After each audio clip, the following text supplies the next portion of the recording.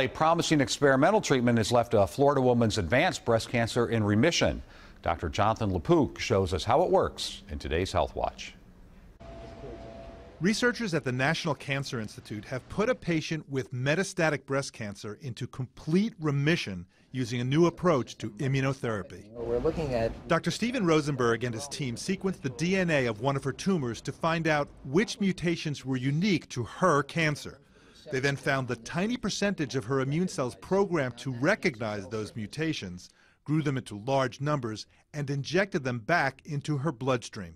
You take a patient's own cells, you attack their own cancer with their own cells, and you attack a unique mutation that's present in their cancer and none others. The patient, 52-year-old Judy Perkins, was first diagnosed with breast cancer in 2003.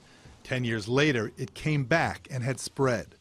Her cancer did not respond to any treatments, including chemotherapy and hormone therapy, until this one-time treatment with more personalized immunotherapy.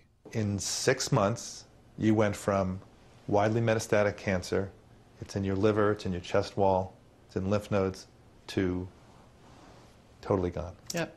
It was quite a relief to see that, it wasn't coming back. It was all gone.